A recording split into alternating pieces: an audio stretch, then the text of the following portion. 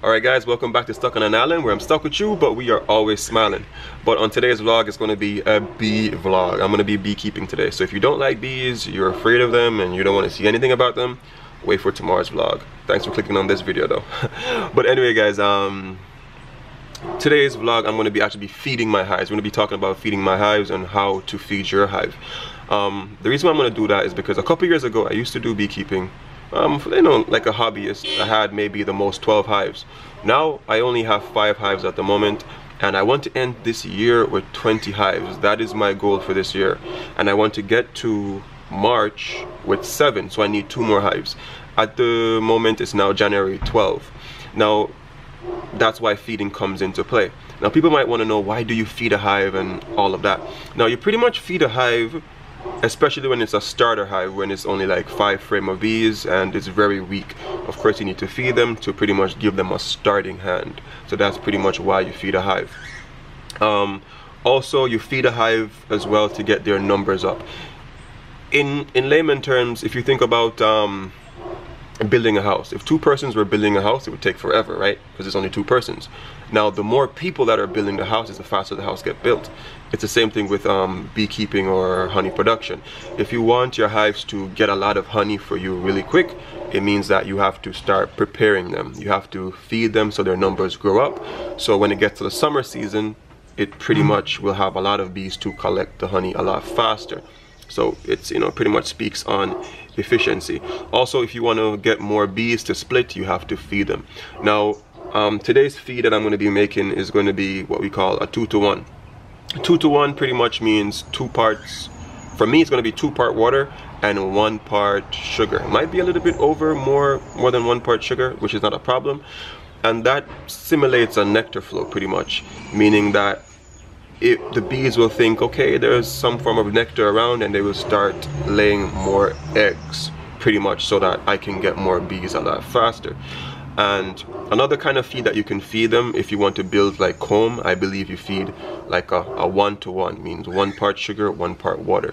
So that's pretty much what you can feed them. Now, when I know in the US you guys use white sugar, I believe, but you guys might see me using brown sugar today, and that's because our association says that, our bee association says that, well, my mom told me that the brown sugar is perfectly fine, because in Jamaica we actually produce our own sugar. So I don't believe that it will disorient the bees or give them, you know, digestive issues or whatever it is that, you know, the sugar feed actually will, you know, cause to a hive.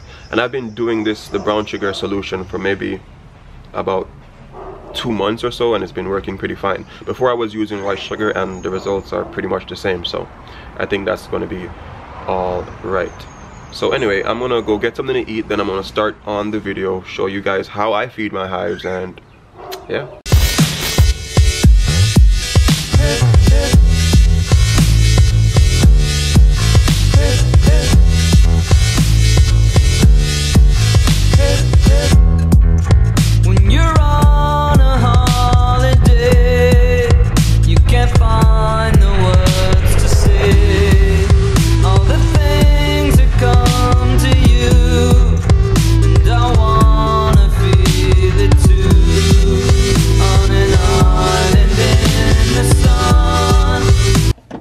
So we're here.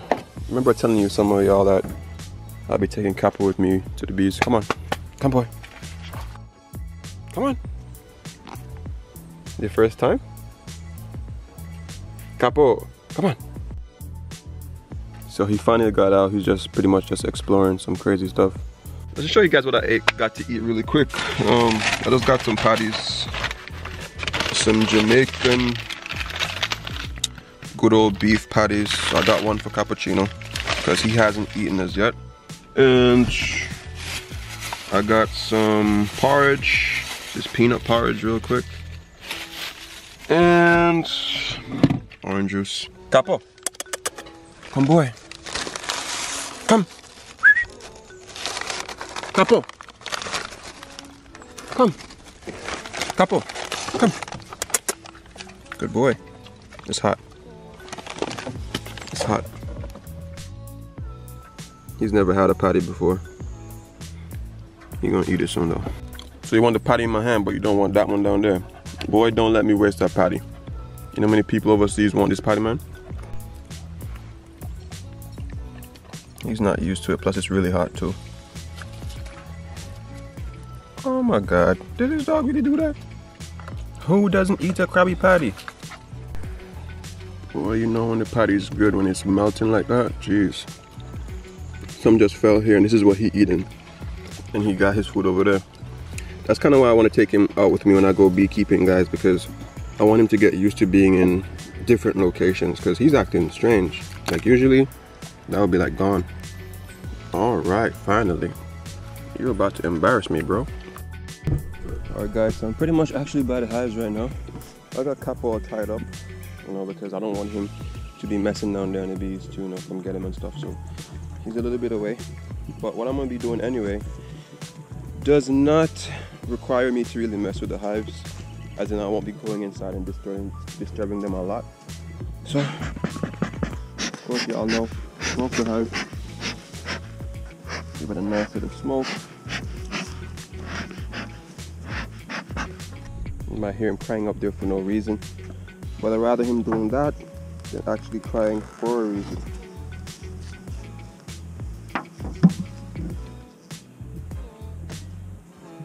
As you guys can see, like here, I'm feeding them, just putting just the sugar in the bag and putting a little bit of water on top. That's sufficient, but that's pretty much a type of feed to, how can I say, to sustain them. But when you have like a fluid feed, as I said, that will let them think that there's like a nectar flow, and they will actually start, you know, eating a lot more, eating it a lot faster, and so on. I was over here maybe like 4 days ago and still laying down with this. So let me just get rid of this real quick. So I pretty much just got them out. As you guys might see, like I have like an empty hive top up here, a hive body up top, pretty much just to give the hive some space so that I can put the container in. So all I'm gonna do, I'm just gonna be using like a recycled container, mix in the sugar and water solution. Remember I said I'm gonna be using pretty much 1 part sugar, 2 parts water, maybe a little bit more sugar than that. And then I'm gonna set it up inside of here. So I'm doing it in no rocket science. I'm just using a rough estimate. I'm not measuring anything, trying to be all scientific or nothing like that. We ain't in no chemistry class. I'm just pouring some sugar in. And then I'm gonna toss some water in there. You guys might not be seeing me so good, but that's alright. We'll fix that on another video.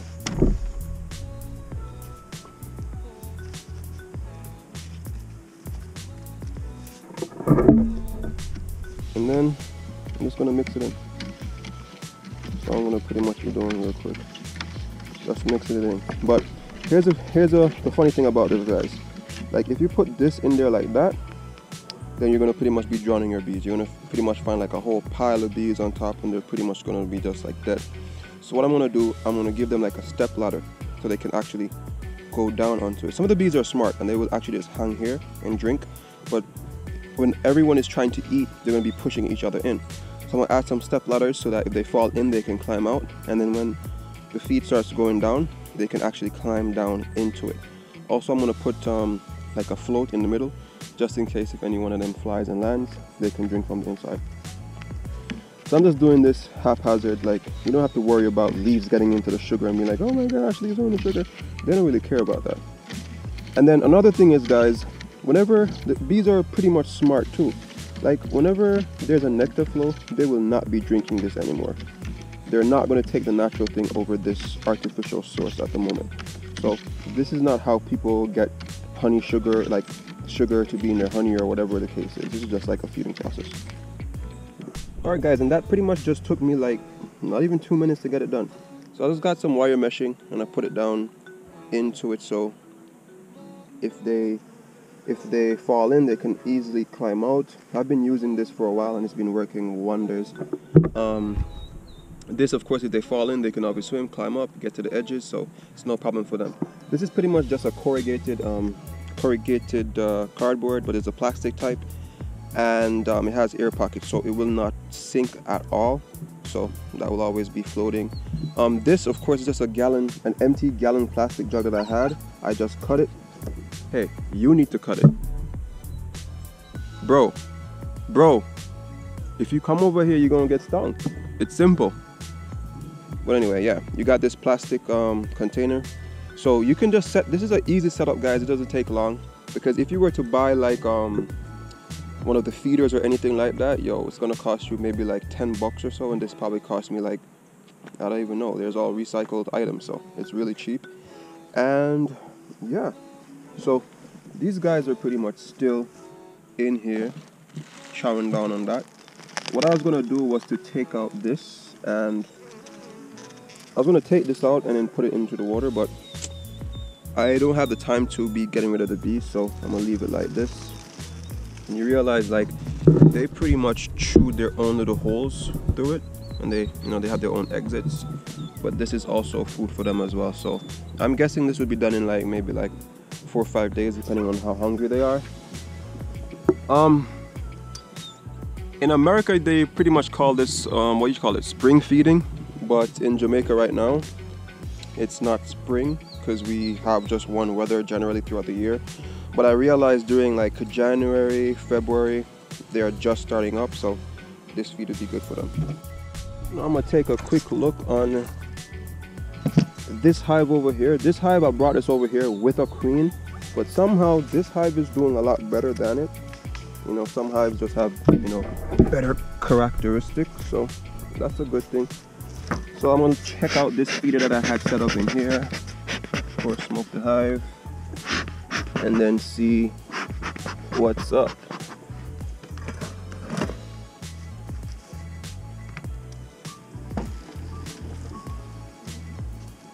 Alright, so in this hive I had a few deaths, not a few deaths, maybe a couple hundred ones, because I did the stupid thing. I know that you have to give them ways to climb down, you have to give them floaties, and I did not do that, and I lost a few hives. I lost a few bees, sorry. But see, this one I have the same concept. I love this container. It's actually a water jug. I love this container, and I've been using it. So all I'm gonna do is mix some sugar, throw it in that, and put a floaty in the middle, and it will be good. I see a few hive beetles. Let's take this out really quick. Put this down here. I just saw maybe like 3 hive beetles, but I don't see any sign of a bad colony breed up or nothing. Just check on here. Yeah, seems alright. I'm gonna feed this real quick. For those of you who are new to beekeeping, those are hive beetles right there. So they, oh, he flew off. God damn, you gotta kill him. And it's just easy. Just take your finger, just push them, or use your hive tool. There we go, he dead. Every hive pretty much always has hive beetles, but those are there because, of course, they could climb under here, under the bottom of this, and the bees could not get to it. And this hive isn't really a really strong hive, so just an FYI, if you guys, before I forget to mention it to you guys, you don't have to, you know, bring the sugar out here and then mix whatever inside of it. You can just mix like the sugar and water in a bucket. That's a lot easier.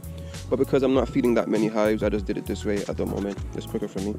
And another thing, you realize like this hive, I fed them inside here, and this hive I gave a top feeder. If you don't have a top feeder, this method has worked for me perfectly fine. Like, I think 1, 2, 3, 4, 5, 6.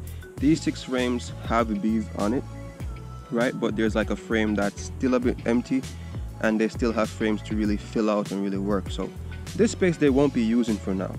The only bad thing about this is that if you're not watching your hives, they will start building comb all about. But I know how they're developing at the moment, so I can use this free space instead of putting on a top hive up top, which can also cause another problem, because more space they have, then it's a lot harder to keep themselves warm, or to, you know, whatever the case is, or to protect themselves. So at the moment, this method can work for me. It's just about how you see your bees operating and what you think is best. Pretty much there we go. This is done. Got a float inside, got 2 ladders, so even if they fall in, they can still climb back out.